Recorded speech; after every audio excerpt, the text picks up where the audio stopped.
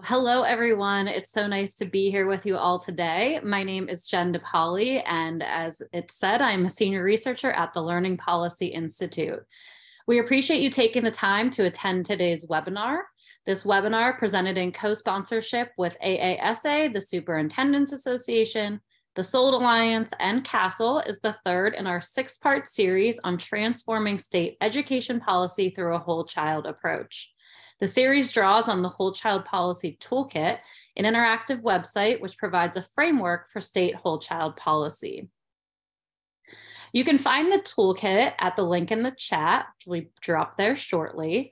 Within it, you will find research, policy actions states can take, state policy examples, and resources across 5 areas. Today, we're going to focus on the second element in the toolkit, transforming learning environments. From the science of learning and development, we know that the brain develops as a function of relationships and experiences. So we need to ensure that learning environments are safe and welcoming and designed to support strong, positive relationships. State policymakers can take several actions to advance the transformation of learning settings, which we'll hear more about throughout this webinar. But some of those include things like supporting relationship-centered schools, classrooms, and out-of-school programs, fostering safe and welcoming environments by prioritizing identity-safe classrooms and culture-responsive curricula, replacing harsh zero-tolerance discipline policies with restorative practices that are trauma-informed and healing-focused, establishing integrated support systems such as community school models, and providing high-quality expanded learning time opportunities, including high-dosage tutoring and before and after school and summer learning programs. Before we dive deeper into the policy, though, I want to introduce our presenter, Dr. Pamela Cantor, who will provide the latest science behind why whole child school designs are so critically important. Dr. Cantor is a physician, author, and thought leader on human potential, the science of learning and development, and educational equity. Dr. Cantor practiced child and adolescent psychiatry for nearly 2 decades, specializing in trauma. In the aftermath of the 9/11 attack, she founded Turnaround for Children, which translates scientific insights into tools and services that help educators establish the conditions for all students to thrive.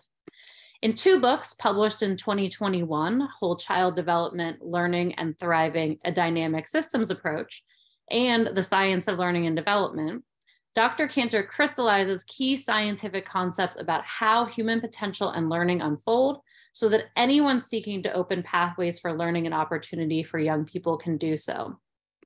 Dr. Cantor is a governing partner of the Science of Learning and Development Alliance, a member of the Brookings Institution's Task Force on Next Generation Community Schools, and a commissioner of the Learning 2025 Commission of the American Association of School Superintendents. She received an MD from Cornell University, a BA from Sarah Lawrence College, and was a visiting scholar at the Harvard Graduate School of Education. And with that, I would like to pass it over to Pam. Very excited for your presentation.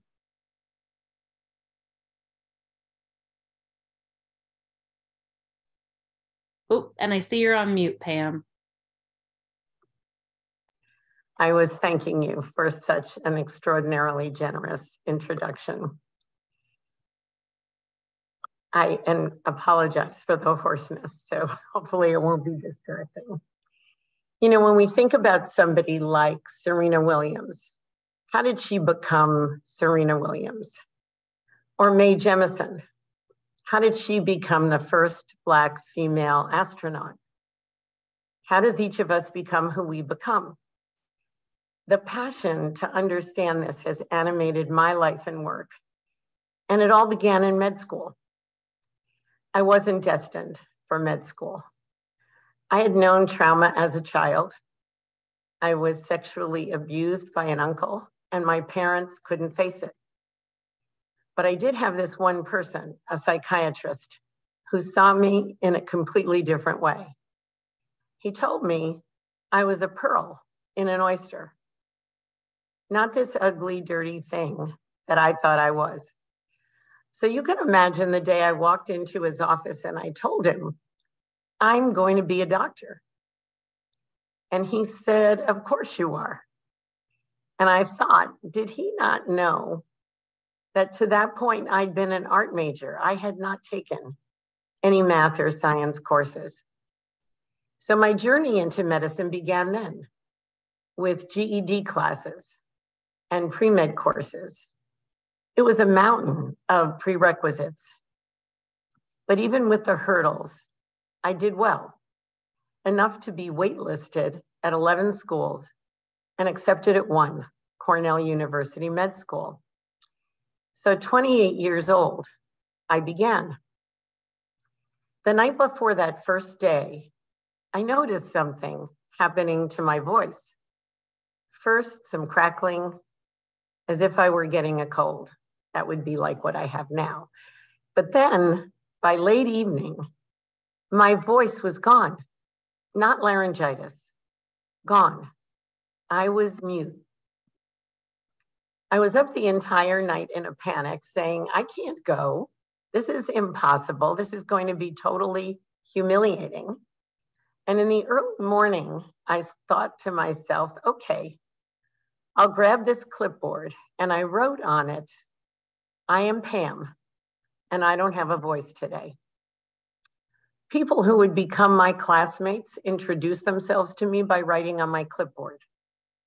And as I sat down for that very first lecture, I looked around and I was struck. I was one of only a few women in my class. And yes, I was older than everybody else. I can't imagine what my classmates thought of me, that woman with the clipboard, but they didn't embarrass me. They helped me get through it. That night, I drove to my therapist's office. I couldn't call him because I had no voice. I had to see him. What is this? I wrote, pointing to my throat. He said it was a severe stress-induced reaction to the experience of that first day of med school. He took a pause and then he said, you still really don't believe that you belong here. He explained the power of stress to frighten, to shut us down, to ensure that we take no risks, to avoid feeling like an imposter, and how powerful and excruciating that can be. These feelings, when you don't believe you're worthy of something, you don't believe you belong. Of course, I asked, how long will it take to get my voice back? And he said it takes 2 weeks to get used to anything new like this. Now, I remember thinking he might be making that up, but I trusted him. And so I started counting down the days, going to class with my clipboard, feeling myself settle in. And yes, the voice came back in just under 2 weeks. So here are the two big things I learned from my therapist. I learned that trust is the antidote to stress. It is. It just melts it away. And that belonging would become the most powerful antidote to things like fear, including the fear of being seen as an imposter. I would come to learn the biology of all of this in med school. I also learned I wasn't alone in my feelings because one of my closest friends in my med school class was Mae Jemison.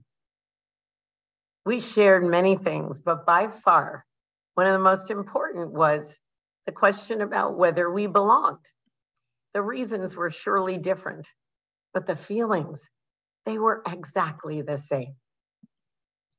So med school turned out to be this amazing universe where all kinds of mysteries were unpacked every day. The complex biologic mechanisms that explain all of the things that we're able to do. And it wasn't just the obvious things, like how our hearts and lungs work. It was how we love, how we attach, how we nurture, how we become conscious of ourselves, and how we heal after things go wrong. So I'll never forget the moment in my med school lecture where I heard this. There are 20,000 genes in the human genome, and yet in our lifetimes, fewer than 10% will ever be expressed. So I remember thinking, well, what determines what's in that 10%? It's context, the environments, experiences, and relationships of our lives. The risks, but also the opportunities in development and learning sit inside this one profoundly important point, that there is no separation between nature and nurture, biology and environment, brain and behavior, only a collaboration between them. Genes, I learned, are actually chemical followers. They're little packages of protein covered with receptors that are triggered into action by the environments and relationships of our lives. So this means that genes are not the drivers of who we become. Context drives the expression of our genes. And by context, we are speaking about relationships, like the one I had with my therapist, who taught me that trauma is not destiny. And the relationship that I had with classmates, including May, who always had my back, would never let me give up. This is about our families, our communities, our colleagues, our teachers, and our friends, and the safety and belonging we experience that pushes our own growth forward and helps us achieve the things that we dream of. Developmental and learning science tells an optimistic story about what's possible for all of us, especially our young people, because the human brain and our bodies and our abilities are malleable to experience, because the brain is a dynamic living structure that's made up of tissue that is the most susceptible to change from experience of any tissue in the human body.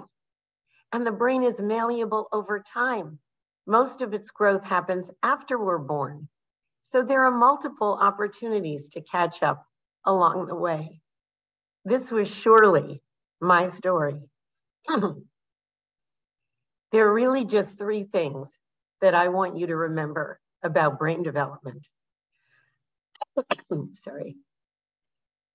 The astounding malleability of the human brain, experience-dependent growth, and the role of context.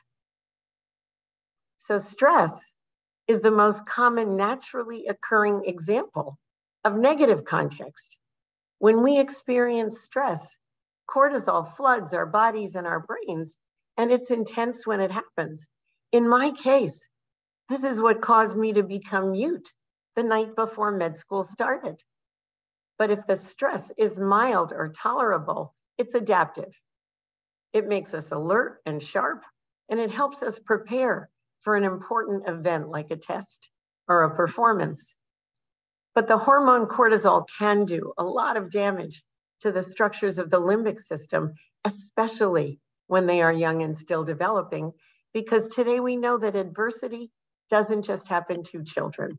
It happens inside their brains and bodies through the biologic mechanism of stress. But that's not the end of the story. There is a big upside when we turn to the hormone oxytocin.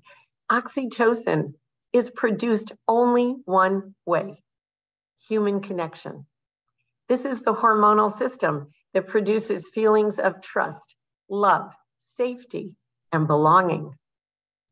It sets up the conditions for curiosity and exploration. This is the state where our minds open to possibility. It is a state of readiness to absorb something new, like new learning, where creativity can blossom because we don't fear embarrassment or ostracism. It's a state where feedback is not only welcome because there is trust, we're drawn to it. We are drawn to it like we are to food when we're hungry, or water when we're thirsty. We go toward it. We have to. This is what curiosity is. You have had it. Picture that state in your mind for a moment of wanting to know more and do more and be more. Chemically speaking, curiosity is most like a biological drive that is seeking satisfaction. It could be knowledge we're introduced to when we want more of it. It could be mastery of a skill and a coach helps us see that the goal we have is actually within reach.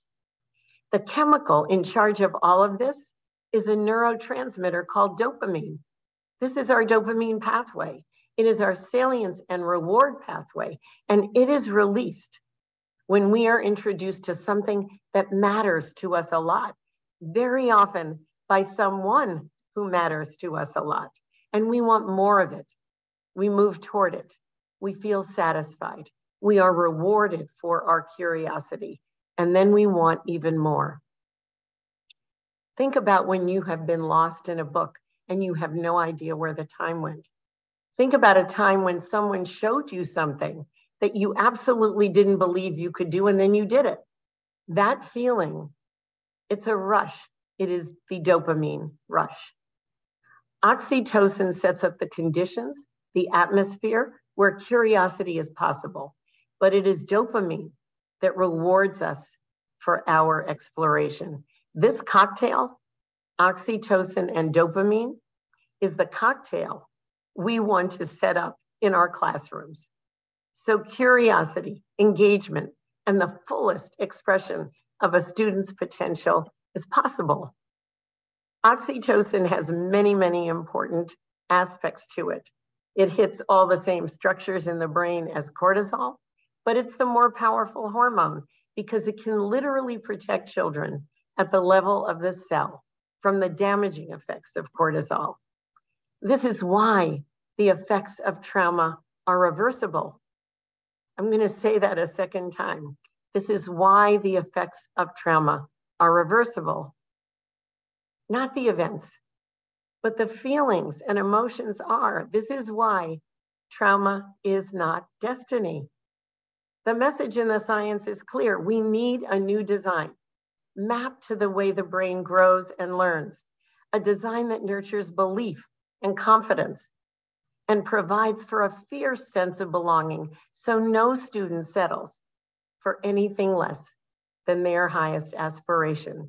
A design that combines positive developmental relationships, environments filled with safety and belonging, rich, meaningful learning experiences so students discover what they're capable of, the intentional development of the critical habits, skills, and mindsets that all successful learners have, and integrated supports. My partner, Linda Darling Hammond, and I, with Turnaround for Children, co-authored a playbook that Jen referred to, Design Principles for Schools, that goes into detail and shows how to operationalize these 5 core elements. It's filled with stories, elevating where this work is going on today, and offering the tools and resources that would make this possible in any learning setting in any district. And with our collaborators, Karen Pittman and Marita Irby, there is actually a playbook using the same principles for out-of-school settings. So one final thought to leave you with. If a Mozart, a Martin Luther King, or a Mae Jemison existed in a classroom designed the way many of our classrooms are still designed today, it's more than likely we wouldn't know they were there. We've not yet gotten to the right answers about human learning and human performance and unlocking human potential because we haven't been asking enough of the right questions. What are the forces that define the expression of human potential, the developmental range of individual performance, and the acquisition of competencies at higher and higher levels of performance, no matter where a person begins? What experiences and environments and relationships produce those kinds of results? How did I become me? How did Mae become Mae? It starts with this mind-blowing insight that context and relationships grow the brain, trigger the expression of our genes, harness the brain's astonishing malleability to unleash the potential in each and every young person. For Mae Jemison, the sky was never the limit. It shouldn't be for anyone. Thank you all so much. I'm going to turn it back to Jen. Thank you so much, Pam. That was incredibly powerful. And I would be remiss if I didn't say how important it is that we all keep that in mind as we're thinking about changing practice and policy. So I thank you again, Pam. And as a reminder to everybody on the webinar, if you have any questions for Dr. Cantor, please drop them in the chat and she will do her best to answer them. And now to take that more into the policy realm and what has been happening at the federal level to support these changes in schools, I'm going to pass it over to our next presenter and the moderator of our panel today, Lakeisha Steele. Lakeisha is the Vice President of Policy at CASEL. Prior to joining CASEL, she was Deputy Assistant Secretary at the Department of Education. And prior to that, she worked for nearly 10 years in the US House and Senate, including most recently leading K-12 education policy on the Committee on Education and Labor for Chairman Bobby Scott. Lakeisha, we're so excited to have you. Take it away. Thank you so much, Jen, and thank you so much for the invitation to moderate and participate in this briefing with so many of you who have just been at the helm of doing this work. As I began this presentation, I started to just think about the history, on how far the federal has come, in shifting toward a whole child approach in education policy. And I first began by just starting from a place of how concentrated segregation leads to concentrated poverty, which leads to concentrated disadvantage, and which is reinforced in an equitable education system. And it's really the work of organizations like Turnaround for Children, the Learning Policy Institute, researchers like my colleague, Dr. Rob Jagers, he's going to hate that I shouted him out, at CASEL, who have really been at the forefront with leaders that we're going to hear from on this panel today, Dr. Gwen Warnament and Dr. Terry Lawler, who really have been at the forefront of the science of learning and development, really pushing our policymakers and working with our policymakers to understand what it takes to really mitigate that concentrated disadvantage that thrives in inequitable schools.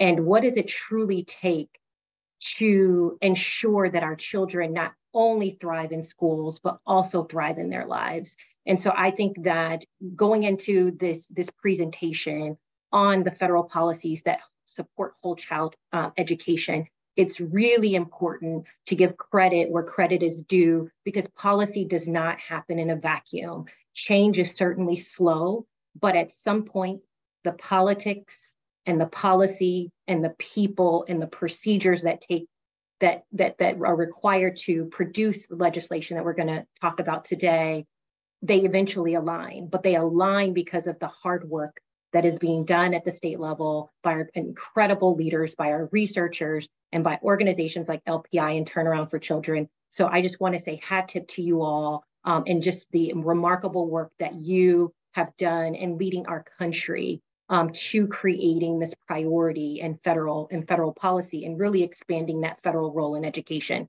So when we look at where Congress has come, and I didn't even take y'all back to 1965, we don't have that much time, but we're going to start with ESEA. And we all know that the Elementary and Secondary Education Act was reauthorized as the Every Student Succeeds Act in 2015. And not only did the Elementary and Secondary Education Act, not only does it require states to set academic standards, to measure student achievement, to develop state accountability systems, there is this focus on whole child education, through measures of school quality and student success, through the authorization of grant programs such as the Student Support and Academic Enrichment Grants, and the authorization, of grants like the full service community schools. And by the time we get to the end of this presentation, we're going to see the work that actually has been done to take a grant program that was authorized at 10 million and to see that funding has increased to 140 million over the past 5 years. And so when we look at how states have been leveraging Elementary and Secondary Education Act to address systemic inequity and to focus on whole child education, these are some of the things that we're seeing happening, including measures of school climate and SEL and state accountability systems, replacing exclusionary discipline practices with SEL supports and restorative justice, advancing whole child education as a school improvement strategy. And also we're seeing Title IV-A funding being used to ensure that focus on whole child supports. We also saw with the passage of the American Rescue Plan Act in March 21st of 2021 that Congress delivered this historic investment of $122 billion in K-12 education with a specific focus on academic recovery and social emotional learning. We know that states and districts are actually using these dollars to promote safe and healthy learning environments where children can thrive, and are really thinking about addressing those learning conditions for the success of students through their state and district plans. We also know that states are using ARP funds to support academic and SEL learning, and we will share some resources with you all today. CASEL has produced a report, as well as the Chief State School Officers has produced a report to really share how states are leveraging these policies to really meet the academic and social emotional learning needs of our kids. We also saw that with the Bipartisan Safer Communities Act, which was signed into law on June 25th, 2022, that Congress then commits again to whole child education with this $2 billion funding focused around school safety and student mental health. There's also a prohibition on ESEA funds to prohibit funding on dangerous weapons.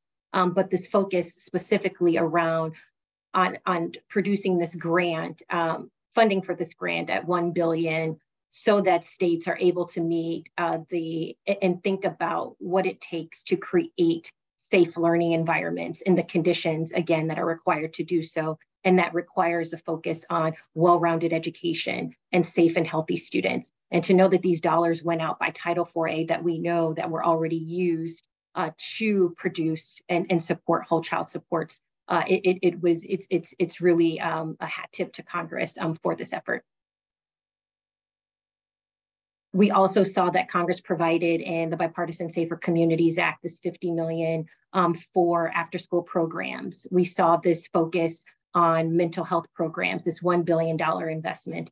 We also saw focus on around whole child supports in the Department of Education's guidance for the Bipartisan Safer Communities Act.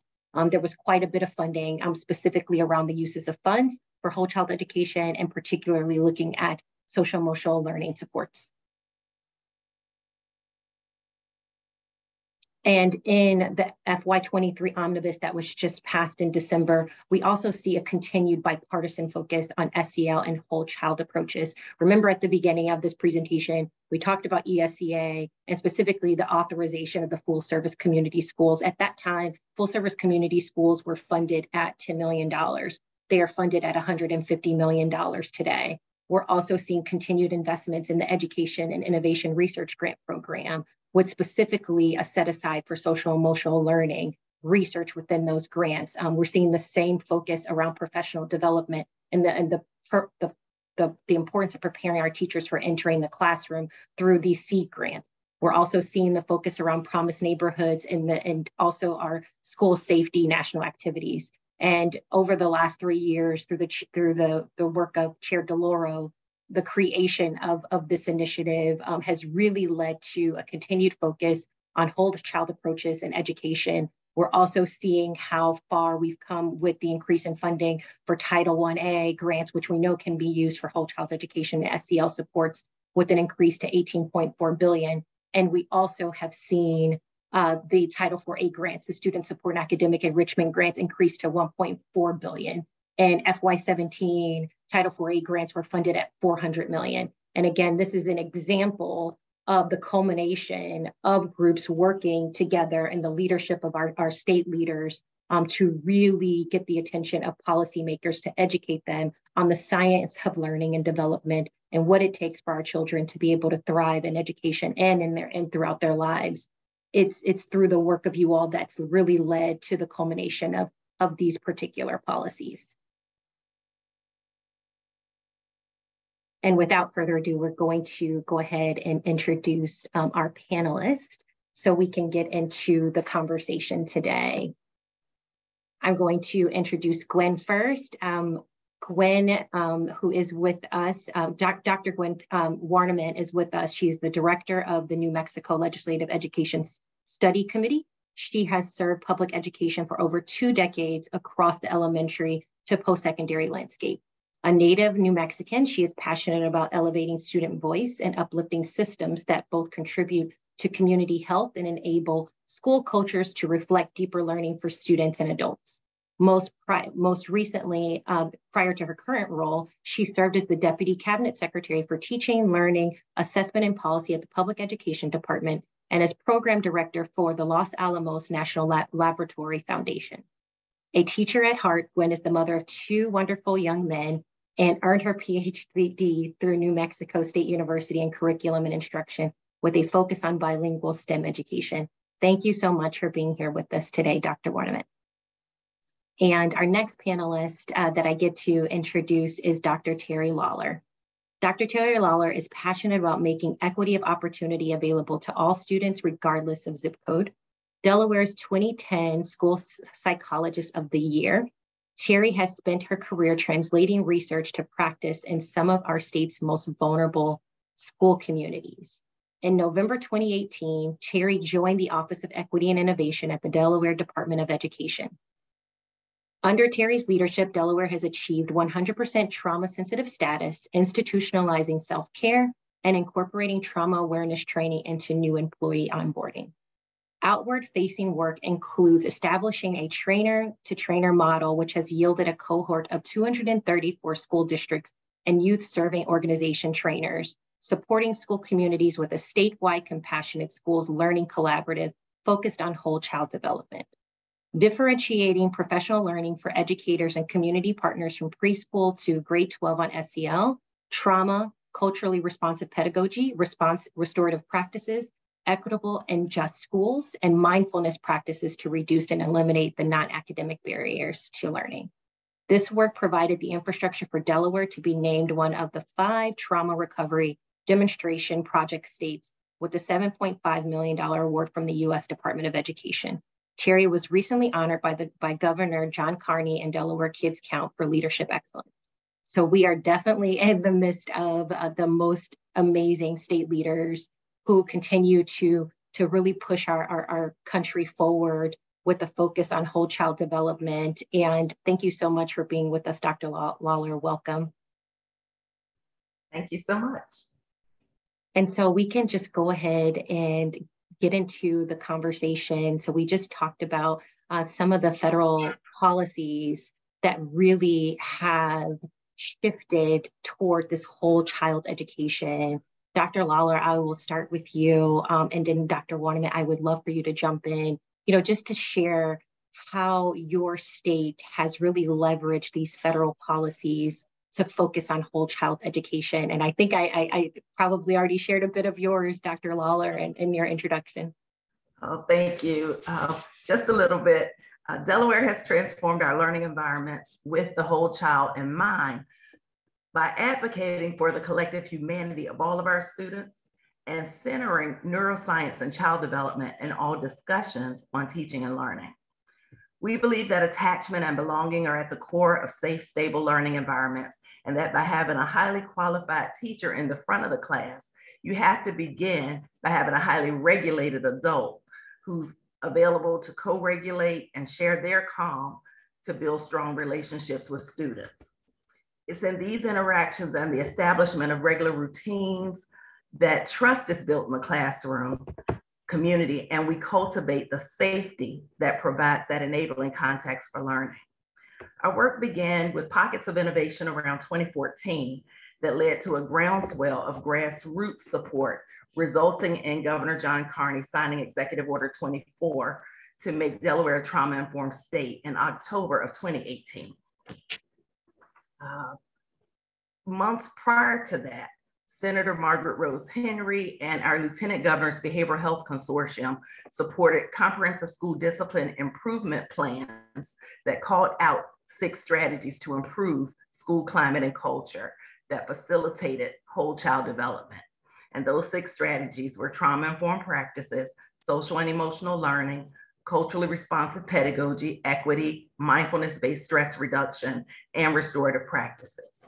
As a department, we have inventoried all of our whole child initiatives across the work groups to confirm that this is everybody's work. And that inventory ultimately motivated a revision to our MTSS regulation, Regulation 508, recognizing that while our tiered supports framework was the means to the end, the actual end was whole child development.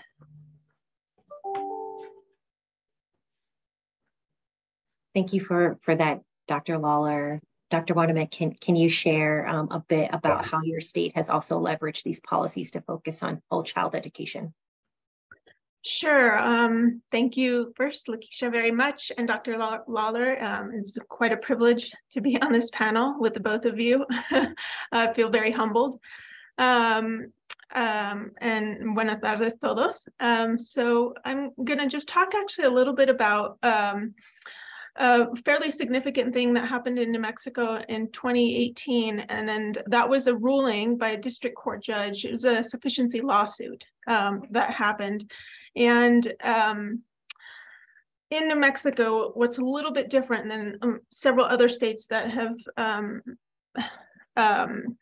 had sufficiency lawsuits happen to their state Department of Education is that the lawsuit also recognized that the students were not just, the state was not just meeting the, failing to meet the needs of the students in terms of their education clause of the state constitution, but in addition, the due process clause.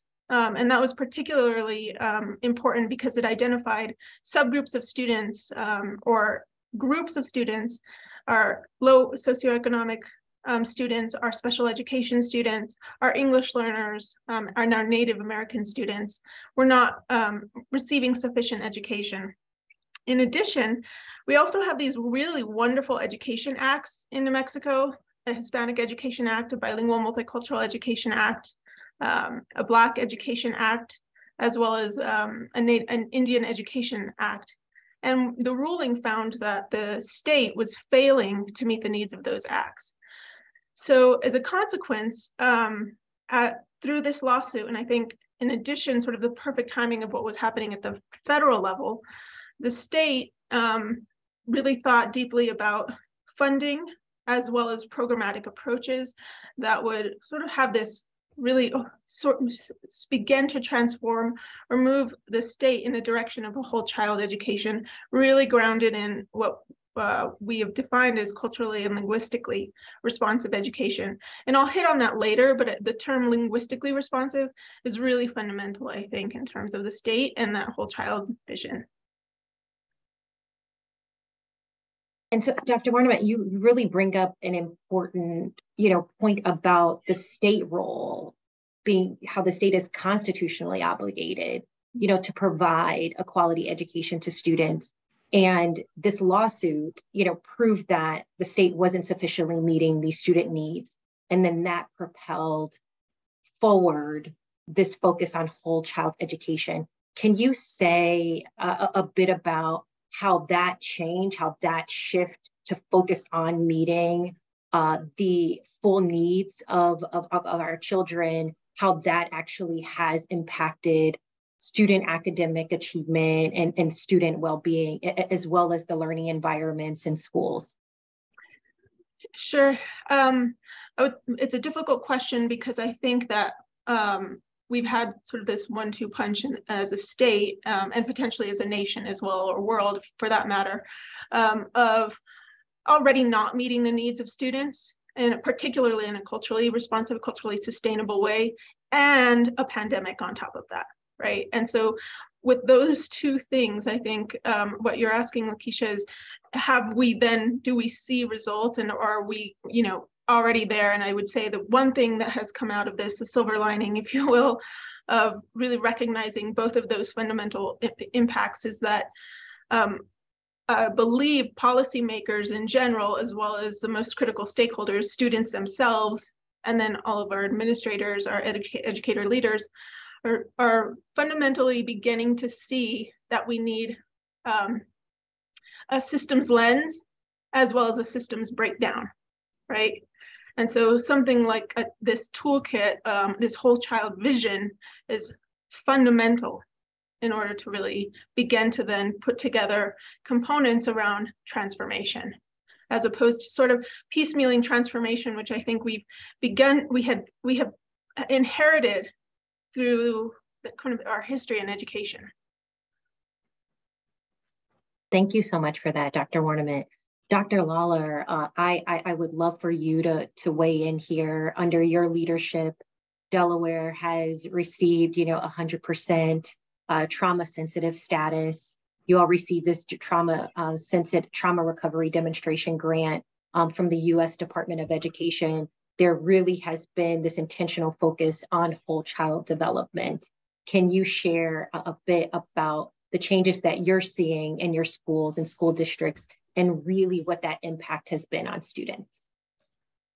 I think one of the biggest changes we've seen is that we've had to grow the work to be more resilience oriented and focused on student strengths and educator well-being. We've also expanded professional learning to include not only our classroom educators, but also anyone who works in our school community, as well as youth serving partners, our out-of-school time providers, community-based organizations. We've engaged caregivers and students in a variety of empathy interviews so that we can really hear what it feels like to be in our school environments. And then recognizing that, if we want to have physical, psychological, and emotional safety, it's got to be more than what we say. I think we've had to work very deeply and intentionally with our partners, and that includes our other state youth serving agencies, to make sure that we're all working from the same and speaking from the same lens, but also being really efficient in how we share and deploy resources. So we're not working separately and fragmentedly. You can't have whole children with fragmented supports. We really have to work together. Thank you so much for that, Dr. Lawler. So I really want to begin this next question with you, Dr. Warnament. We have a question in the chat that I'll just place in this context. So within our education system, we know that we have a public education system that's serving 50 million children. The majority of those children are low income, and they are also children of color.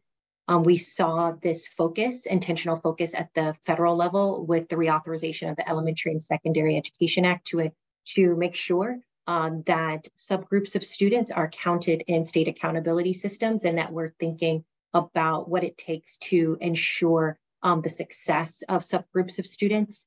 And with that said, there's a question in the chat about how does whole child education support our students of color? So just thinking about our Black and Latinx and our Indigenous students, can you share a bit about what that looks like in your state, Dr. Warnament? Sure, thank you. I'm going to talk a little bit about two of the particular policy strategies that are found under transforming learning environments in this toolkit. I think having both Dr. Lawler and I on the panel is really a nice, beautiful duo, because Dr. Lawler's strength is going to be a little different from mine. So in terms of the fourth and fifth of transforming learning environments, those strategies, one is around integrated support systems, and the other is about expanding learning time and what that looks like. So I think in reference to what you're asking, Lakeisha, great question.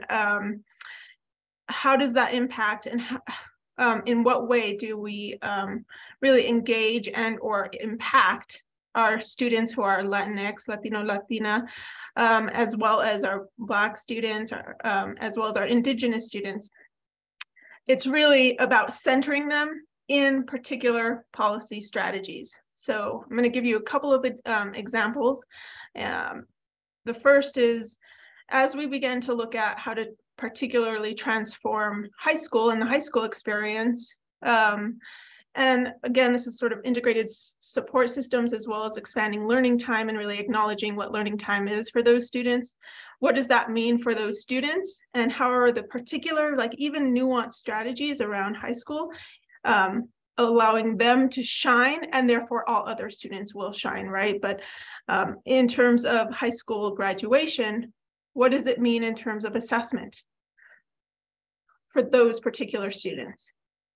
And so in what way are the policies that we're doing allowing them to have voice in that space? And so a particular thing that I think the state has done in New Mexico is really embrace capstones as a process of breaking down sort of what we have traditionally seen as racist systems of assessment and barriers in graduation.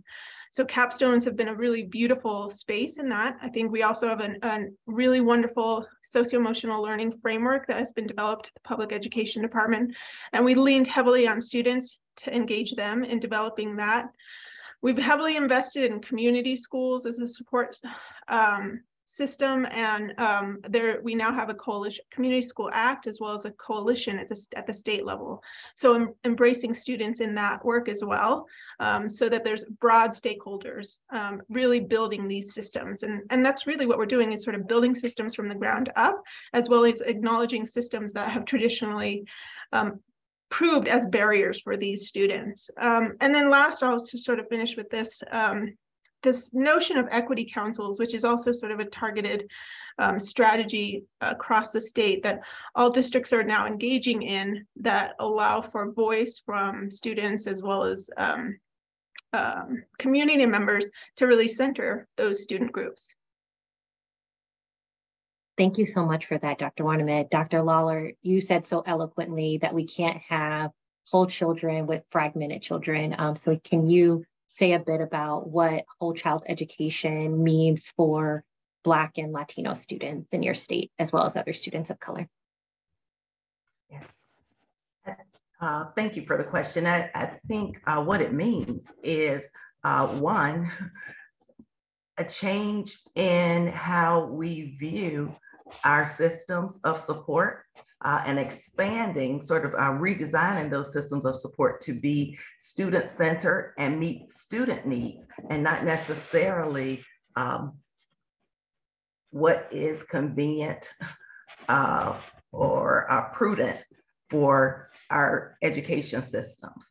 We have tried to be really expansive in aligning supports across a continuum from physical health to emotional and behavioral health.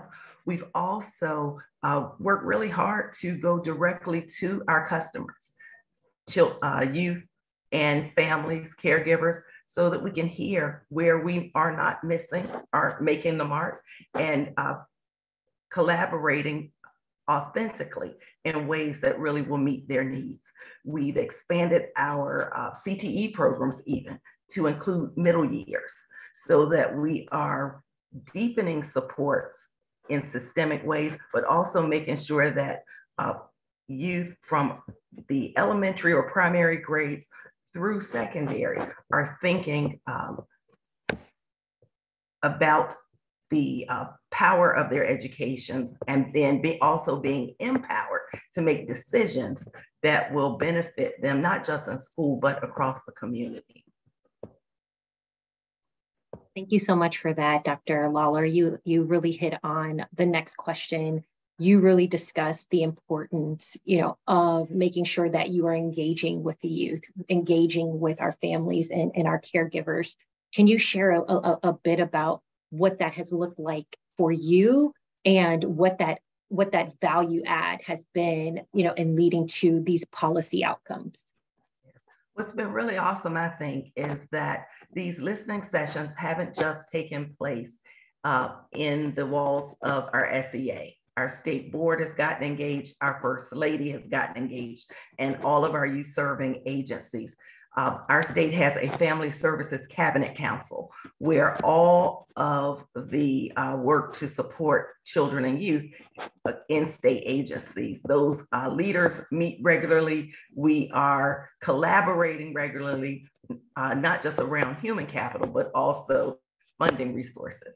And in that work, we've spent about 18 months listening to students about what it feels like to walk in their shoes, not just in our school communities, but in our larger communities. We know that if we want whole children, we need thriving families, we need resilient communities. So this isn't just the work of the school.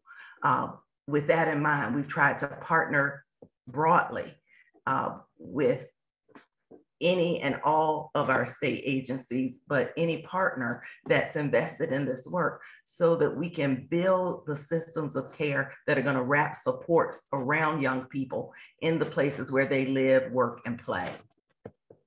Thank you so much for that, Dr. Lawler. Dr. Warniment, wow, I can't believe that so much time has already gone by and we're already close to 4 p.m. But this is such a great question, so many great questions in the chat, and we only have 5 minutes remaining. But can you share one piece of advice that you would give to a superintendent to embrace this work?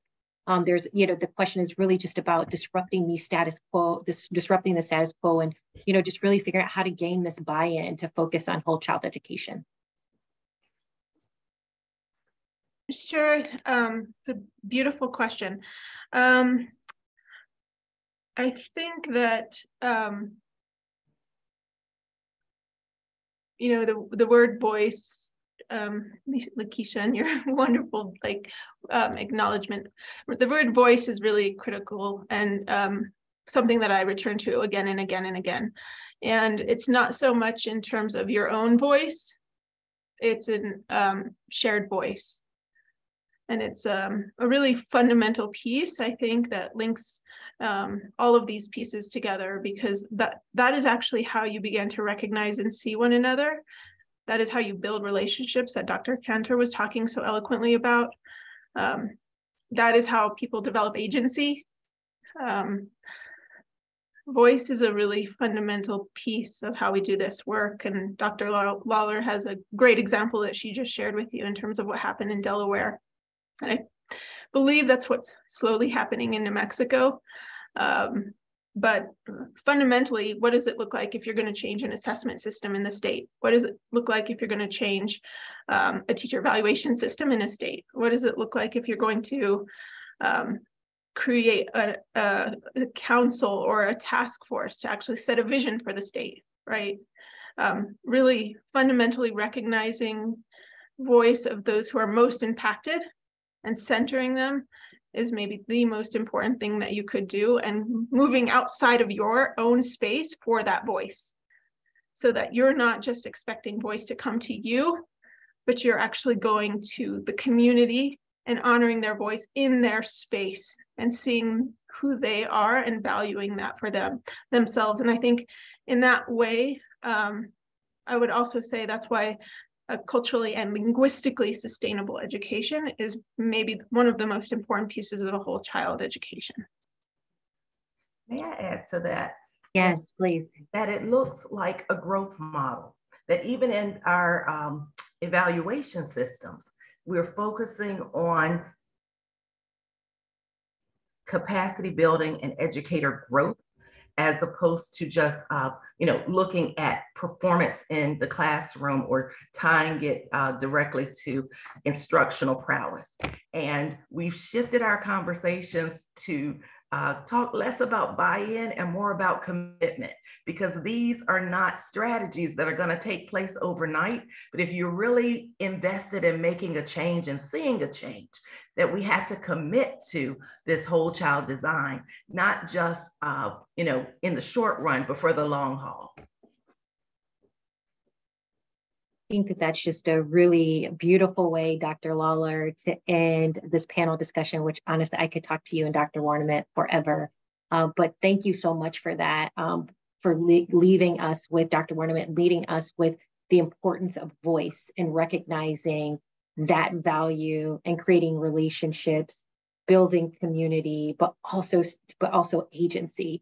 And Dr. Lawler, thank you for leaving us with, it's not about buy-in, it's about a commitment to whole child education. And so thank you both for your leadership. Thank you for your commitment to whole child education. And thank you so much for moving our country forward and for just making sure that our kids are getting what they need to succeed and thrive in school and in life. And with that, I will kick it back over to Jen. Thank you, Lakeisha. And thank you to Terry and Gwen. Lakeisha, I couldn't have said it better, so I'm not going to. That was a really insightful and inspiring conversation. And I want to thank Pam, Dr. Pam Cantor, again, for sharing her knowledge and expertise. That was such a powerful presentation. And thank you to our co-sponsors, AASA, Castle, and the SOLD Alliance.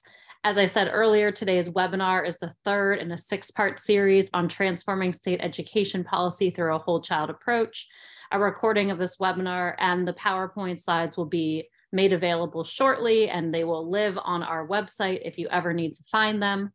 Our next webinar on March 1st will explore how we can build adult capacity and expertise for whole child education and how states are working to support these shifts. And in the chat, you'll find a link to learn more about the entire series and register for the next webinar. Before you leave, we'd appreciate if you could take a minute to complete the survey in the chat. I'd like to thank you all for attending, and we hope to see you in March.